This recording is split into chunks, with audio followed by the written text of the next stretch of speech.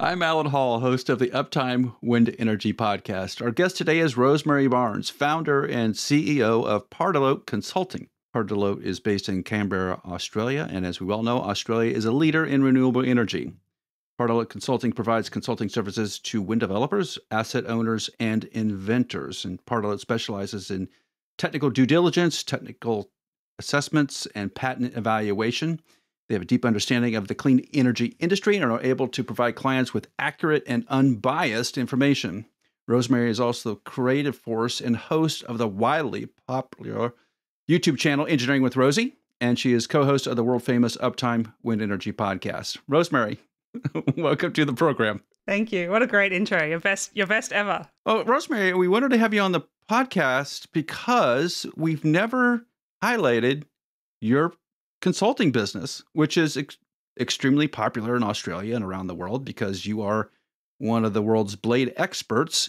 You want to describe what Pardalote does? I know I gave a little intro there, but you can describe a little bit better than I can. So we work with all kinds of energy transition technologies, not just wind. But I guess today we might as well focus on the wind energy part. All aspects of the technology development lifecycle. So that goes right from conceptual design all the way through to implementation and claims assessments. So Rosie, your background is in structural engineering, most particularly composite engineering for blades. I did all of my degrees in Australia. I did 1 year of my undergraduate degree in the US at UC Davis. At the time, I had this idea I wanted to be an aerospace engineer, and UC Davis is a really good aero school. So I went there and completed all of the core aerospace subjects in 1 year, which was a lot to do all at once, but also really fun. And I learned in the process that I didn't really want to be an aerospace engineer, mostly because I'm not so driven to work in defense, which is where most of the money is. But I'm lucky enough, coincidentally, all of the same science and analysis that you use for airplanes and spacecraft is very closely related to wind energy. So I went back to university and did a PhD, a structural design project on, composite material structures, specifically related to wind turbines. It was, new ways to design wind turbine blades and other complex composite structures. And then I handed that thesis in one day, and literally the next day I was on a plane to Denmark to go meet the team of a company I had a job offer with. I ended up accepting that and living in Denmark for 5 years. And you were working with LM Wind Power, which obviously is a huge company in terms of blade production and has some of the most advanced blades on the planet. So you got to be in the factory for a number of years. And I consider that to be a huge advantage if you're an engineer, because you can understand how the blades are made and designed. So when you see problems out in the field, you can get a basic understanding of probably what happened. Yeah, exactly. It's incredibly hard work to work in a factory. And I have always massively respected those engineers that work full-time in a factory because, I would go for a month, 2 months, 3 months, maybe, when I was taking a new product into prototyping or into serial production. But the schedules are intense because, those factories are like a finely tuned machine to push blades out, usually every 24 hours on the dot, one comes off. And so it's almost like choreographed like a like a group dance ensemble would be, in terms of every part happens just right to make sure that the flow of blades off the line doesn't stop. So it's really good to have that experience to see the environment that these are made in. It's one thing to design a blade on a computer, and it's like a little stick like this that you can move around on your computer screen, something nice and small. And then you go there and see what a 70, 80 meter blade actually looks like, and the reality of how they're made. It's mostly it's a pretty manual process. There's some automated assistance, but in general it's very manual.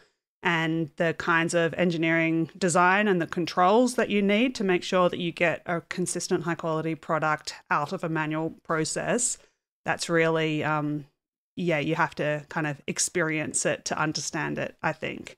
And so then, I also worked on the other side as well when I was working with blade heating systems to keep blades ice free in cold climates. So we would, I would work on the new product integration in the factory, but then also installing it in the field, commissioning, validating, climbing towers to make sure that the systems still looked the way they were supposed to after after a few months, after the first season. And then also working with claims as well, if there was a problem down the line, to figure out why the problem happened and how to repair it. Because, once something is inside a wind turbine blade, it's very hard to do anything to it again. If it's in the very root of the blade, you can climb up and poke around and fix it. It's still going to be expensive and painful if you have to do that on a whole fleet. But if it's further in the blade, then then there's space to climb into. Then you get a problem there, and then you got to get really creative with your repair solutions. And your experience in the factory, in the field, climbing towers, I think that's unique in a lot of engineering. Usually engineers can get pigeonholed, and you do that. And a lot of people like that, actually. They prefer that. With the road you took was a little bit different in that you're doing a lot of different aspects and learning the business and understanding how the business worked, but also understanding how engineering worked. Yeah. So one of the reasons why I took that job, being the system owner for the blade heating systems, it's because it really did touch on a lot of different aspects of the not just the wind turbine blade, but the whole wind turbine, and then the whole wind industry, because it's not just something that's affecting the blade structure. It also has a control system that needs to talk to the turbine controller. And then it's also, was an important part of the sales process. If a developer wants to install a wind farm in northern Sweden, then the de-icing system is going to be one of the most important technologies that they're going to be using to differentiate the different competitors. So, yeah, I was involved all through that whole life cycle, right up to claims as well. So you went back to Australia sort of just as COVID was starting and created your consulting business. Yeah, just after. Just after, okay. Yeah, it was because of the pandemic that we went back. It was just Australia was a very difficult place to, if it was great to be inside Australia, but if you had family there and you were outside Australia, it was hard. That opened up some doors, though, in terms of the consulting business, because you came back loaded with skills and you had an intimate knowledge of blades. I've realized that actually the timing was perfect, and I think Australia is actually the most exciting energy transition at the moment.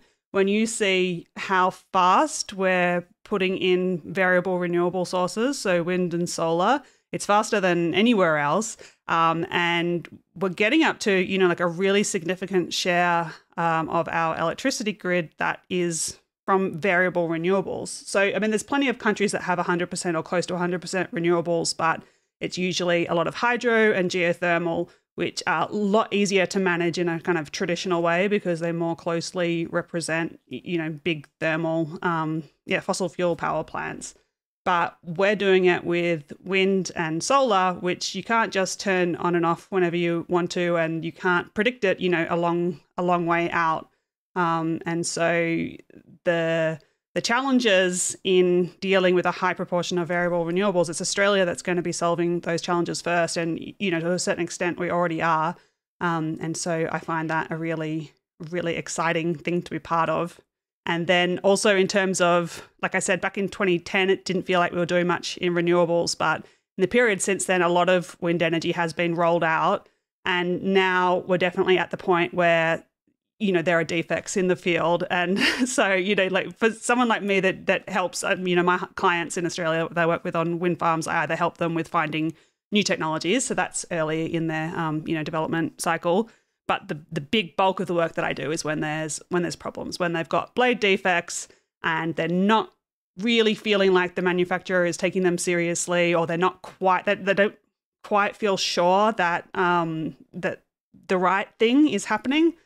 That's when I step in to help. So in that sense, it's kind of perfect timing for that as well, because, there's not a lot of people like me in Australia that have that experience in factories and climbing towers. I've worked with all of the engineers from the OEMs. And so I kind of, I say I speak the language of the Danish engineer. It's true, both literally and metaphorically. Yeah, so I think that the timing is great for someone like me to move back to Australia. Australia is booming in wind industry and solar energy and all kinds of renewables. And your expertise in that area is got to be a huge advantage to Australia in general. And I remember early on talking with you, you seem to be involved in a lot of initial looks at new sites and what kind of turbines to put where. It seemed like you're getting a lot of questions about that. And as the industry has grown, obviously you're getting more and more into like the problem child wind turbines out there and getting them back in service. What are some of the big constraints you have right now in Australia on the service side and the maintenance side where you get brought in? Like, what does that typical client look like? What are they asking you to do?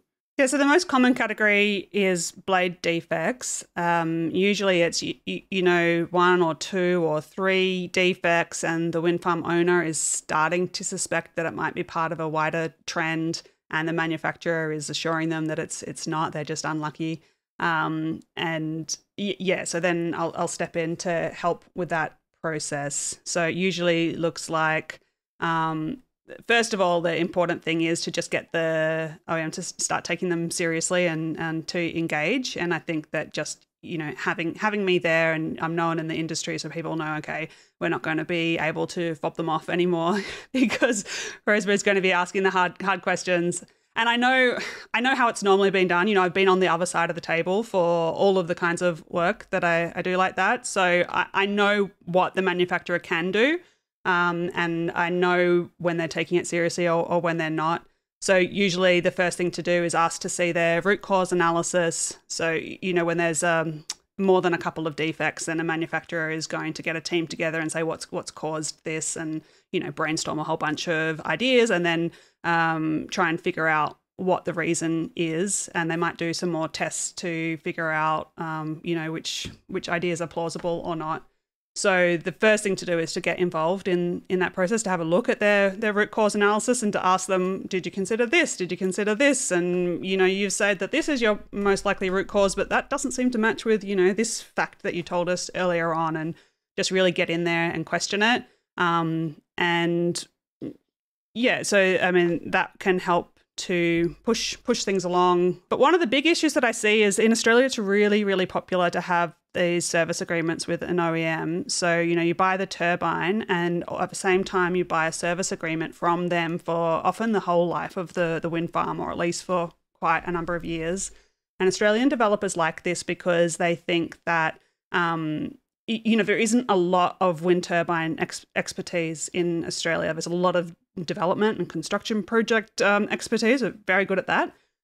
But when it comes to the actual, technologies in a wind farm, operating a wind farm, building a wind farm, building a wind turbine and all its components and maintaining it, there isn't that expertise there, and the developers know they don't have it, and so they feel, it makes sense, it's logical. You feel like, okay, the OEM is going to do the best job of this, and then any issues that we have, will be first in the queue to have them solved because they're their own client. That sounds good, and it usually is really good until the point where they have a problem, which they might not even know until there's enough downtime that it starts to show up in, a monthly report of generation, or, on the balance sheet.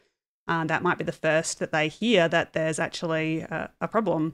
And then they might start to realize that there isn't much in the contract about their rights to documentation, their rights to request actions to be taken. Even, often they're not even allowed to climb their own turbine. They're not allowed to bring somebody in. One of the things that I'm doing is to suggest monitoring intervals and methods to monitor a situation. You might want to put something in a blade to monitor for something, and the manufacturer with the service agreement says, no, you can't do that. And so they can be really restrictive. Yeah, and Pardalote should be brought in early in the process to get these ground rules in place before the farm is built. Because you're right, I think a lot of operators don't think about the consequences. If something goes wrong, what is the OEM going to do for you? You kind of assume they got your best interests at heart. Not always the case. Obviously, Australia is not a place where blades are made, so all the blades that come in country are coming from usually far outside. How much of the blade issues that are happening in Australia are just due to shipping and trucking and all the transport? I think a normal amount, which is probably higher than most people would assume. When I started working for LM Wind Power, I was shocked at how often my blades got damaged in transport. I also think I was unlucky with my project. When I was working on a new technology, you usually make one set of prototype blades, right? So you've got three. You don't usually make a spare. Occasionally you might. But, those three blades become very precious, and everything happened to my blades. There was fires, there was forklifts driven into them. Two separate times, someone slid out on an icy road and tipped the blade into a ditch. A mold fell off a ship. Wow. Yeah, it's crazy the amount of stuff that, there might have been a dozen prototype blades that I worked on in my career, and something happened to just about every single one of them. It happens. The transport damage happens. It's rare that's bad, though. In fact, I don't think I've worked. Maybe I've seen one that I've worked on, but in general, it's really well defined. That people know how to repair them, and there's no issue. It's something that happens, and so there's a system in place, and you just fix it and put them up, and no one ever thinks about it again. So yeah, that's not such a big problem. So the blade issues that are happening tend to be more in the quality, inspection, manufacturing side of the production rather than in anywhere else. And that tends to be true in a lot of cases. So Australia, you're so far removed from actually the factories. There's not a lot of news that travels. And, in Europe, word spreads quickly if there's a blade defect, but it may not travel all the way to Australia. How do Australians, operators, trying to keep up with all the technology and all the things that are happening? We've been seeing issues with Siemens Gamesa. We've seen issues with TPI. Can you help your customers understand what's likely to be going on in those factories when Siemens complains about wrinkles, for example, in the blade molds, and TPI's complained about that recently too on the quality side? I'm assuming Australian operators really don't have an idea what that really means. Can you translate that for them and help them understand this is the risk, this is what you need to be watching for? I definitely can, and it's something that I really want to do a lot more of. I've started reaching out proactively to developers and asset owners about issues that they might face, because I think it's not something that Australians are used to thinking about. One thing I'm really hoping to get in at an early stage is the offshore industry that hasn't quite reached the level that needs my involvement yet, but soon they are going to be having conversations with manufacturers about which turbines they're going to get and which technologies are going to be in those turbines. And, the way that the sales process works and the technology development process works is often sales commitments are made before technologies are actually fully developed, and definitely before they are, fully matured and validated. And again, this is a topic that I worked on when I was at LM Wind Power, when, they would have sold a turbine that has a system in it that is currently an idea in my head. And I've, had a conversation with a couple of people, and then they need to feel confident that this is going to do what I say it's going to do.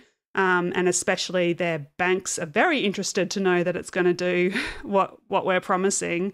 And so there's a whole process where you get together the customer and the manufacturer, and you talk about how this technology is going to be developed, what technical milestones you're going to hit and when, and what kinds of tests that you're going to do. So, a lot of customers wouldn't realize that if you're going to place a big order for a new technology, if you're going to be one of the first customers for a new technology, that it is totally reasonable for you to ask them to do certain tests, to de-risk it. Because, it's great to be cutting edge and have be the first person with a shiny new technology, but you don't actually want to be a guinea pig.